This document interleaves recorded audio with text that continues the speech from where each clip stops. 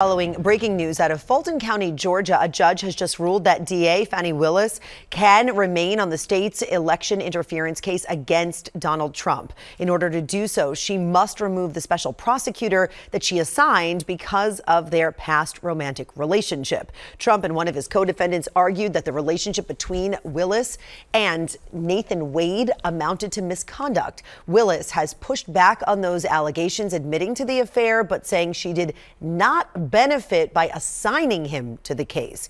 In his ruling, Judge Scott McAfee said the evidence was legally insufficient to support an actual conflict of interest. However, he says there does remain an appearance of some impropriety.